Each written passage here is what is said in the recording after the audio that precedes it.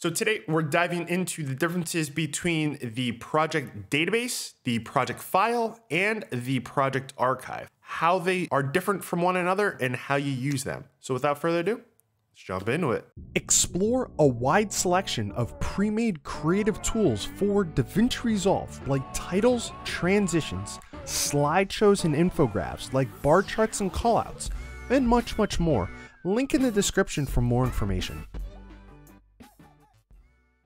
So first starting up DaVinci Resolve, you'll probably see a screen like this, and this is going to typically be where your local database is going to be, and you're not going to have any idea where that file is unless you remember exactly where you selected to have it stored. This is going to be all of our edit information, but none of the media that is a part of those edits. So all of your video files, all of your images, all of your audio, none of that is going to be stored in the project database. The pros to this is it's much quicker, and this also works with a system that allows you to also do a network database as well. I'll dive into that in a second here. So a project database is a little bit different than a project file, because a project file is going to be one particular instance of that project, but the project database can store a lot of other parameters and tie them all together. Like I was saying, all of the different projects, you can have your different project folders, and you can also, if I click here, you can also have project backups. And I kind of talked about this, about backing up files. Project backups, pretty much what it is it allows you to have version control for your files if you have like an auto backup system enabled. DaVinci Resolve has this.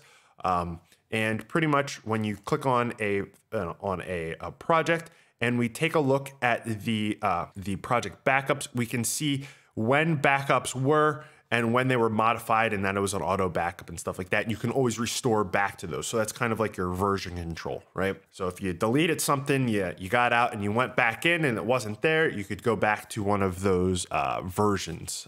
I talk about that more in another video. And then you can also have different databases as well. So if we click this little button over here, we can have multiple different databases. Now we have disk databases and we have Postgres databases. 1 second on the differences between those two. One thing that I did want to show is, let's say all of our local databases, this one here has this little wheel. You will see this anytime you do big updates and they change a different parameter within the database. They add a new table, they add a new field, whatever it may be. They require you to do what's referred to as an upgrade database, right? So down here, the upgrade database, and that is going to add whatever that new metric is in the database, and it makes it irreversible, that particular database. So I'm currently using DaVinci Resolve 17. As you can see down here, this database is for DaVinci Resolve 16.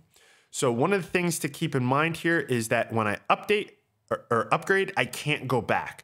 So let's say DaVinci Resolve 17 wasn't running very well on my system and I wanted to go back to DaVinci Resolve 16.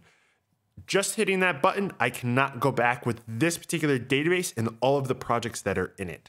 So before you ever click this button, you want to do a database backup. And to do that, we're going to come right up to here. We'll click this button and it'll ask us our location and where we want to store a backup of the database. This isn't going to be a live database. It'll be a separate file wherever you put it.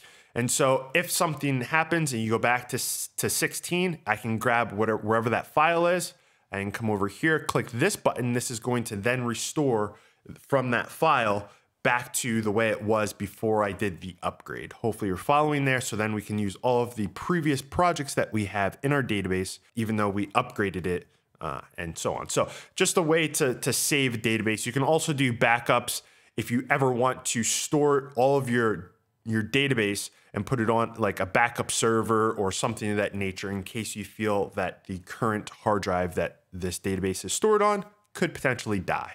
So that's one thing to keep in mind. So what is the difference between a disk database and a Postgres database? Primarily, one is on the network and one is on your specific computer. It being on the network has a couple of pros to it. If your system dies, that database doesn't die.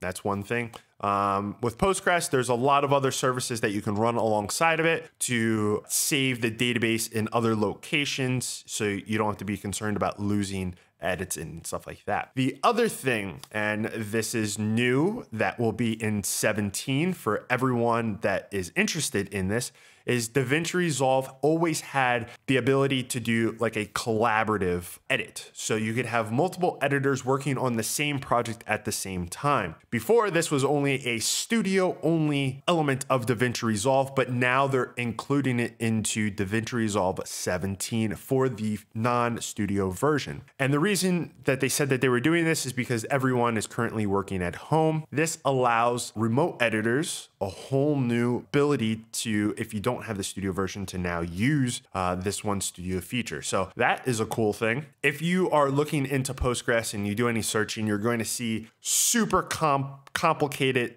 ways to set up a Postgres server. What I would recommend, if you're not that tech savvy or you don't feel comfortable diving into doing that, you can get different services that will automatically run you through like a wizard, or if you have something like a Synology, I believe that they have it, maybe QNAP has it as well, within their login.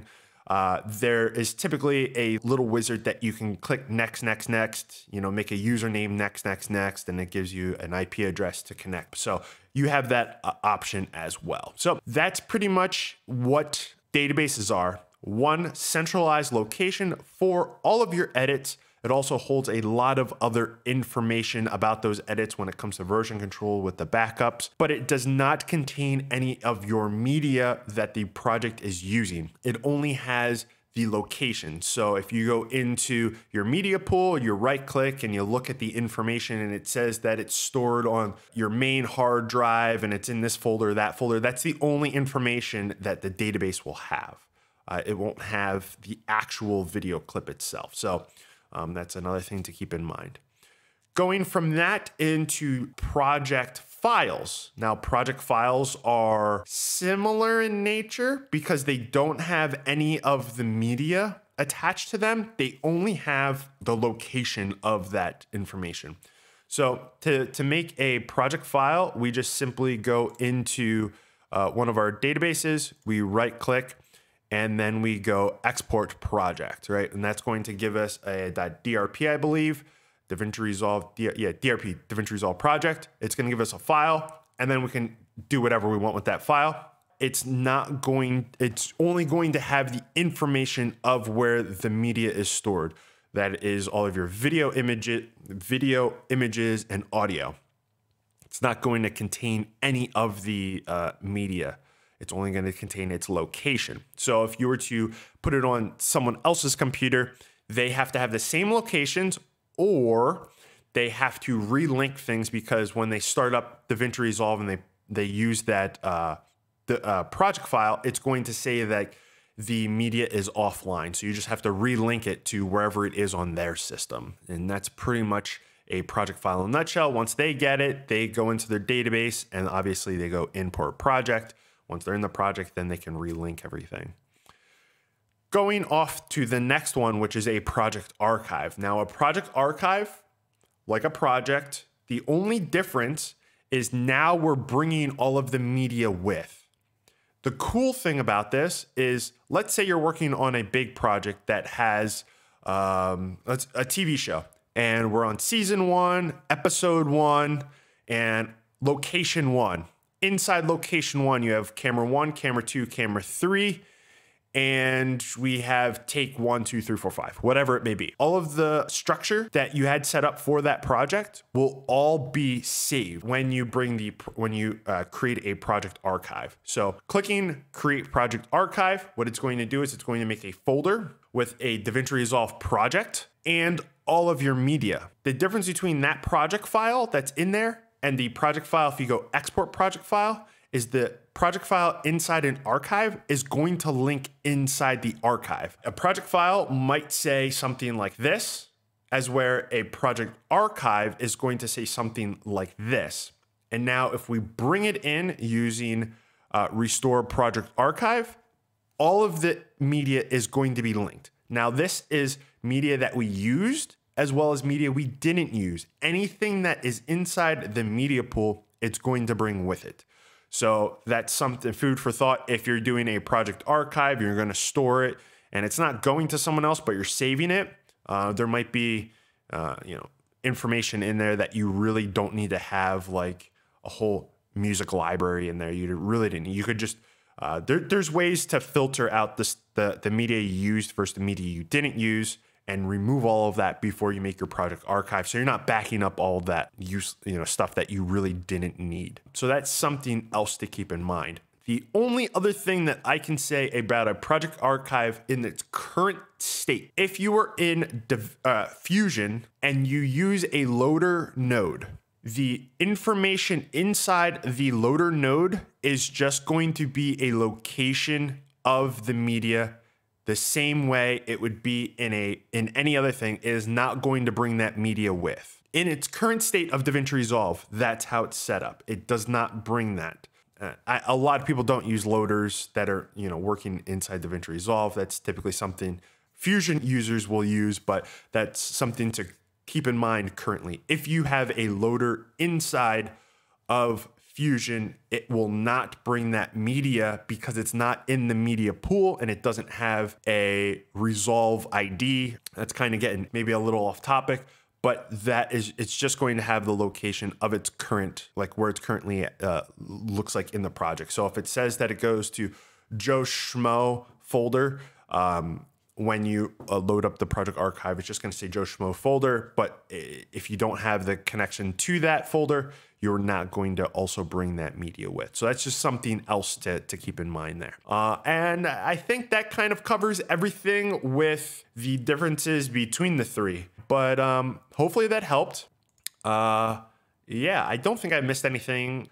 And so with that being said, I hope that answered a lot of your questions for those that watched the video because they had a question on this. And for those that are just randomly watching it, hopefully you learned something. But with that being said, my name's JR. Stay safe. Have a good one, guys.